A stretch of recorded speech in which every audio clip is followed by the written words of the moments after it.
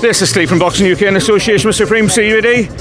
Delighted to be joined by Josh Taylor. How are you, Josh? Yeah, good man, good. Just down here for the fight, obviously. Doing a little bit of commentary on the 5 Live, BBC Live, so yeah, it was good. What do you think of the main event? Agree with the result?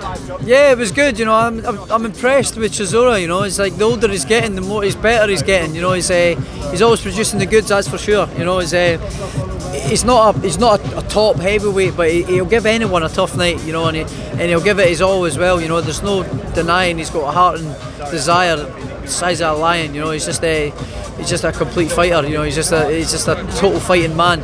Like he says, he doesn't care about belts, he just wants to be in big fights. So yeah, he's always exciting to watch. You always know there's going to be some kind of excitement or controversy in his fights, you know. It's always exciting to watch. It is. Josh, were you one of those that wrote him off after the last fight against Parker, where, to be fair, he got flattened a couple of times and bounced around the ring? Yeah, but you know, that's what you're saying when you watch his fights. There's always excitement. You know, you don't know which way it's going to go, and you put him in with any heavyweight, even the young ones that are coming up. You know, top contenders, any contender, he will give them a hard night. You know, that's guaranteed, almost guaranteed, unless he gets caught with a shot.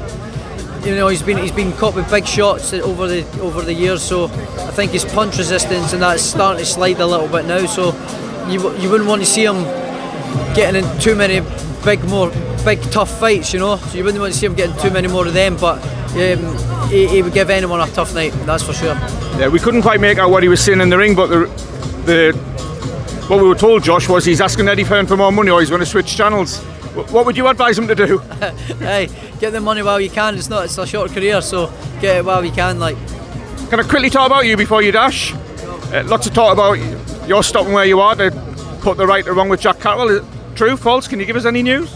Yeah, well, I'm staying at the weight for now for the time being. You know, I've did everything in my power. You know, I've vacated the WBA, then I've just vacated the WBC. I was going to stay and do the Zepeda fight, but WBC were wanting it too soon after the wedding. I've just been married, just going away and stuff like that. So I wanted to spend a little bit of time with my family and my new wife. So I wouldn't have been ready in time.